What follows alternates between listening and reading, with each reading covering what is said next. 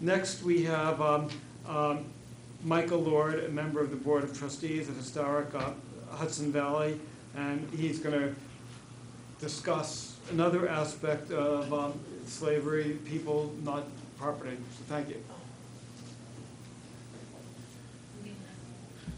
Thank you. I pretty much don't have anything more to say after these guys.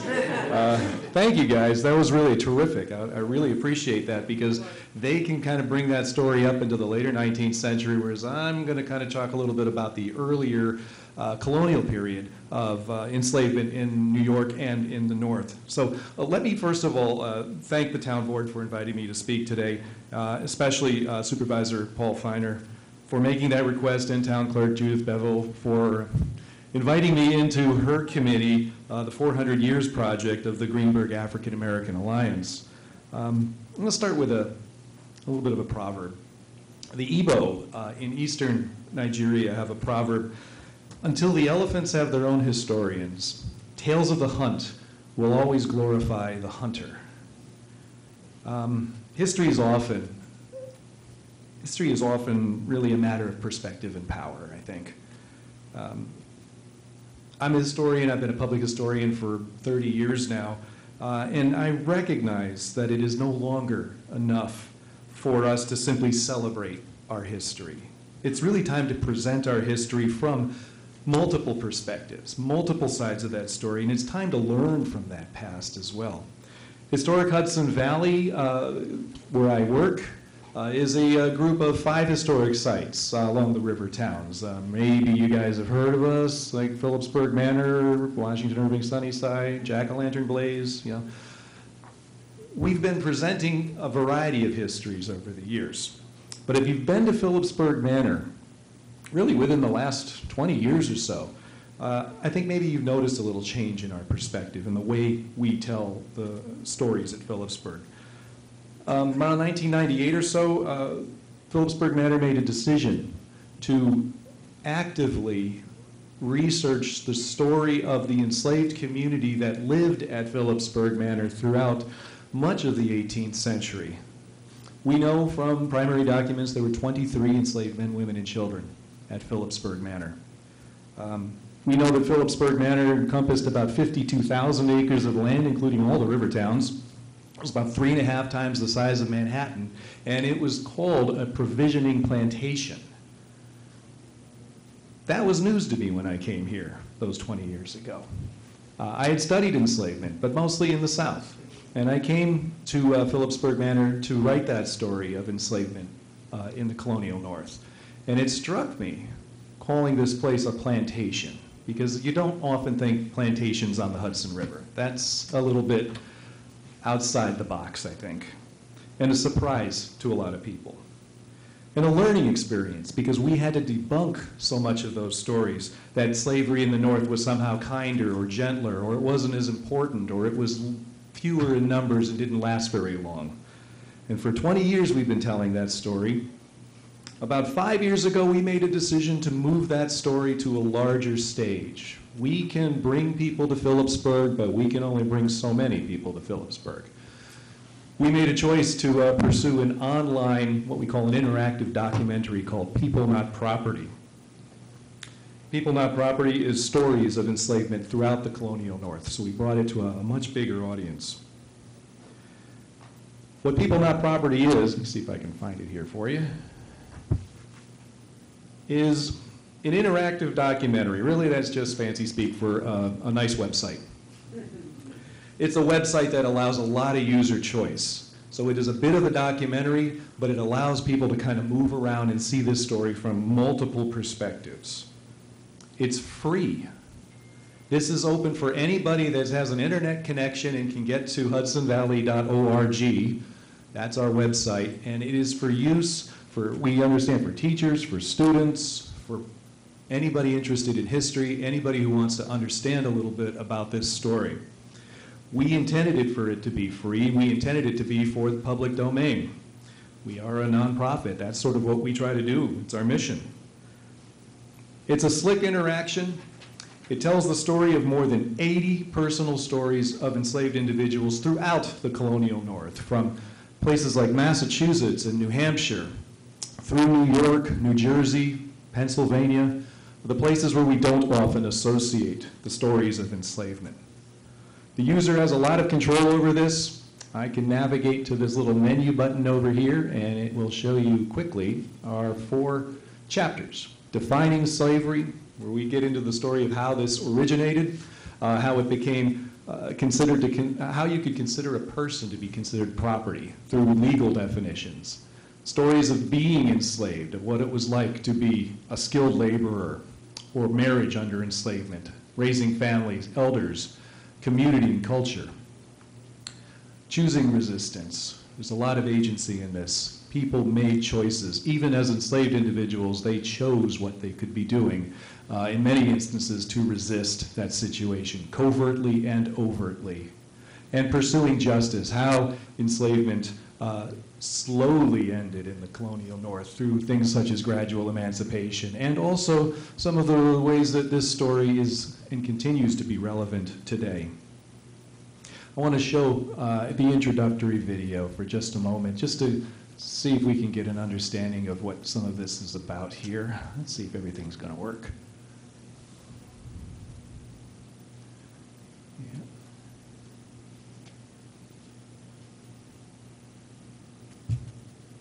Slavery underpinned the exploration of the Americas and the money that was made by Europeans and the Americans in the colonial era. Slavery was not just a Southern institution. It was an American institution. The story of enslavement in the colonial North is not a short period. This is part of the development of America as we know it today. What made us profitable and wealthy was built on the backs of enslaved laborers.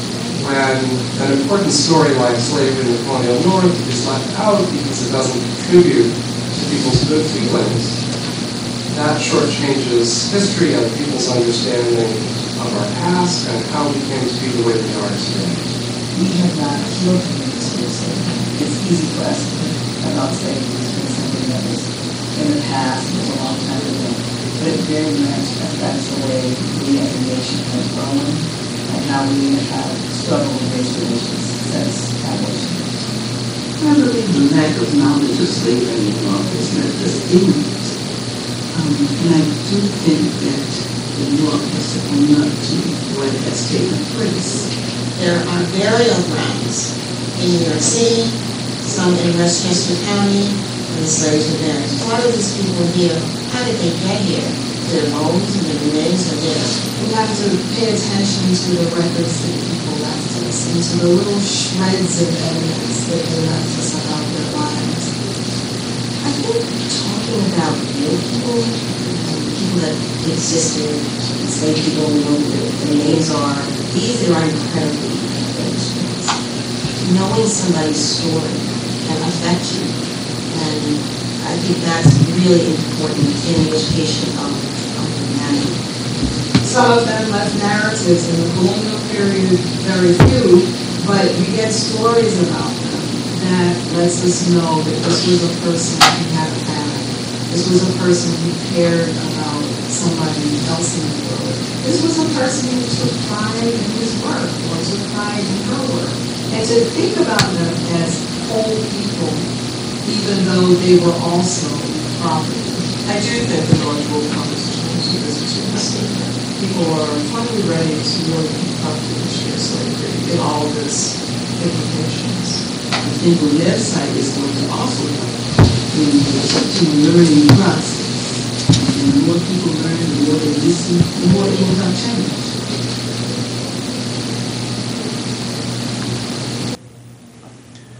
As a learning tool, I think this is going to be very helpful for schools and for students as well. It is in sort of bite-sized chunks. It's not a 2-hour documentary that you have to watch from beginning to end. And it allows for people to kind of jump around in that story to see something that might resonate with them. For example, if we're going to look at a place like Phillipsburg Manor, which is just around the corner here, there is a primary document that we use at Phillipsburg Manor. It's the Phillipsburg Manor Inventory. The estate was taken at the time of Adolph Phillips's death. It was actually in 1750, even though it reads here 1749. They had a weird calendar back then, and they didn't really have New Year's until March. But enough history. This is a document that we have had in our archives for centuries. The very first page of this probate inventory taken lists the names of 23 men, women, and children on the site, followed by cattle, horses, silverware, and other things. It hits home really as a document that really shows what it is to be considered an object in the eyes of the law in the 18th century. And what we've decided to do here is sort of discuss some bits of this information for people that might want to know a little bit more about, kind of read between the lines of this document. So we have a list of Caesar here, and if we click on Caesar, we read a little bit about the man who was the miller at Phillipsburg Manor, a highly skilled position, a man who could read, who could write, and had a lot of responsibility at Phillipsburg Manor. And all the money that he earned for the Phillipses, none of it came back to Caesar or to his family at all. We have stories about the women on the property. Massey, and her unnamed child was sold to the Van Horn family on April 19, 1750. We're pretty sure the child was Hendrik, although the child was not named in the bill of sale. So this document can really open up a lot of different ways for people to experience the past and to really try to make this personal and human. And that's what we're trying to do with this story. It's not on the institution of enslavement, it is the personal stories that I think connect people with the past.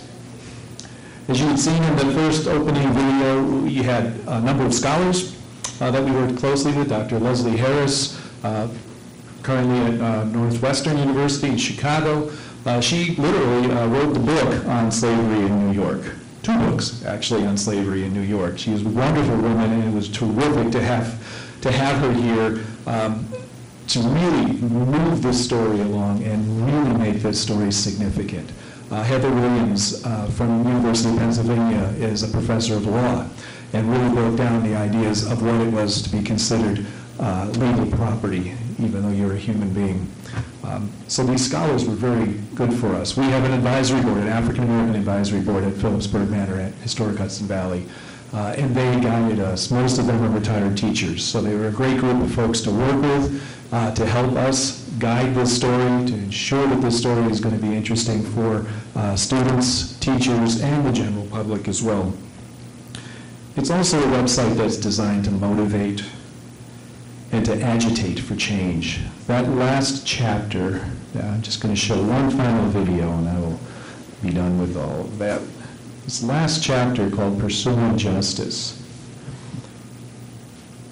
In addition to discussing the ways that enslavement slowly evaporated in the North, and it took a long time for that to happen, we also try to bring this up to today as well. One of the videos that I'm going to get to here.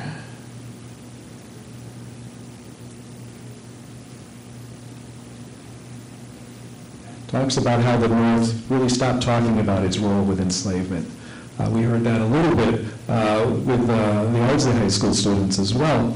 New York tended to, as well as most of the North, once they eliminated or once they abolished enslavement, they quickly forgot that they were, in fact, a community that had enslaved thousands, 20,000, more than 20,000 in New York alone. And why did that happen? Well, let's see if we can get to that story a little bit here. Let's see what some of the reasons are.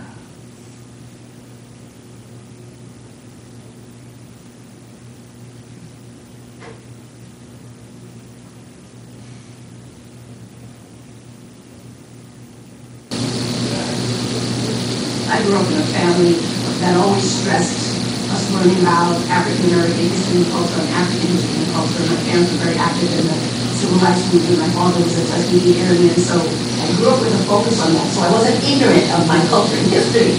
However, when we think of slavery, we always think about the South. Most of us didn't, say, grow up hearing a lot about slavery in the North. during the 19th century, there was a conscious effort to obliterate it from the records. When I'm looking at 19th century primary sources from the colonial period, often any reference to slavery is edited out.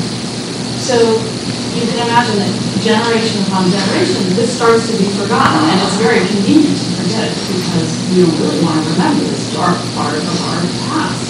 But growing up in Massachusetts, if I can recall, most of what I was being taught at the time about enslavement was the story of cotton in the American South. There was no notion of enslavement in the North. The North was the land of the abolitionists, the anti-slavery societies. The North were the good guys. Slavery ends in most locales in the North by the first half of the 19th century. The North recast itself very quickly as the site of freedom in the aftermath of the Civil War. So they have no interest politically in addressing their own history of slavery. Slavery existed in all parts of North America. The records from ship companies, from major slave traders in Rhode Island, and research from historians in the 21st and 20th century have revealed that the North was just as connected to slavery, that the clothing that enslaved people wore, the shoes that they wore, was shipped from the North to the South. The ships that brought enslaved people from Africa to the Americas were ships that were often built or operated and owned by people from northern communities. There are burial grounds in New York City, some in Westchester County, and the slaves were buried. Why were these people here? How did they get here? And in fact, they did exist because their bones and their names are there. Historical facts that are right here, tangible at our fingertips, show that there was slavery in the North. It's easy for us to think about slavery as being something that was in the past. It was a long time ago. It's a past that makes us as Americans profane. It's a past that some of us are embarrassed by. But it's a past that's important because it's part of the American fabric. It's part of who we are today and how we got here. It's important for us to know the full history of American slavery in the North and the South.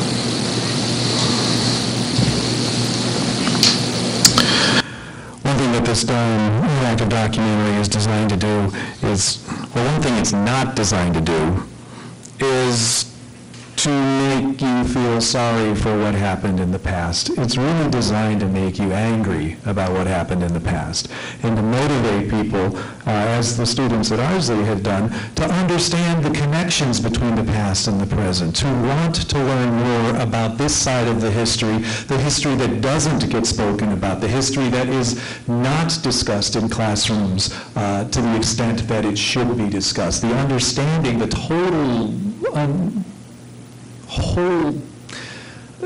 the whole idea of enslavement developing in these colonies and being so central to the development really of our American nation, of our story.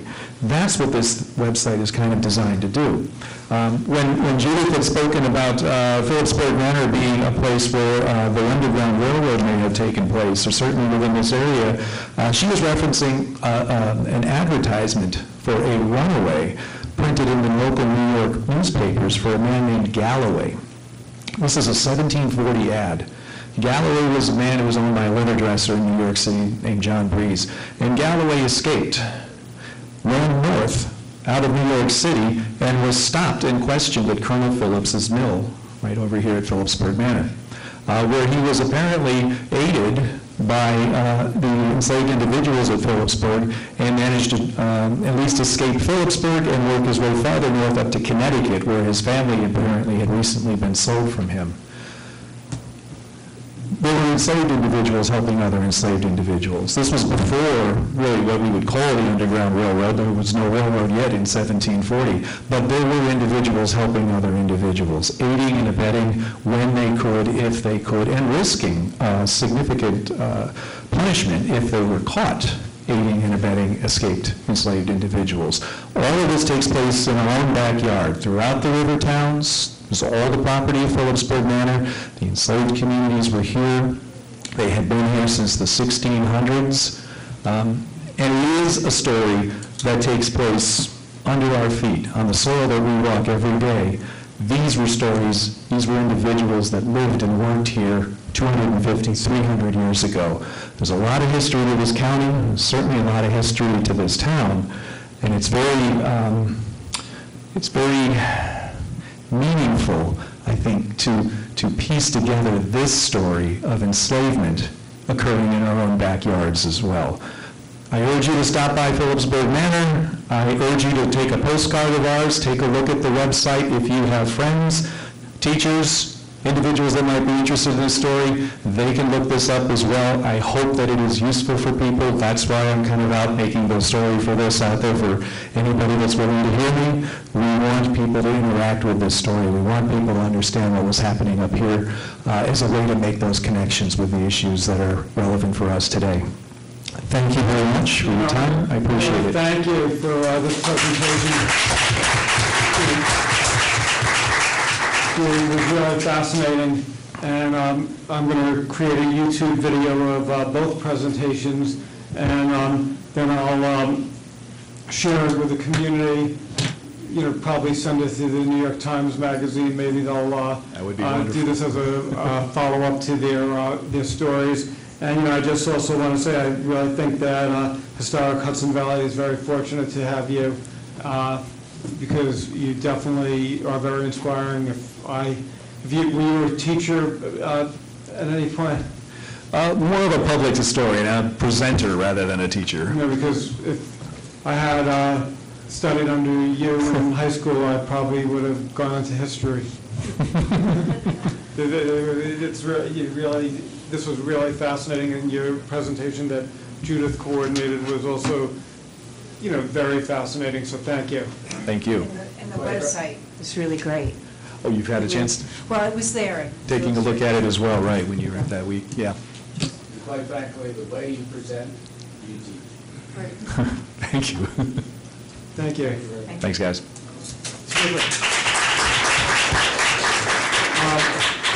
Next.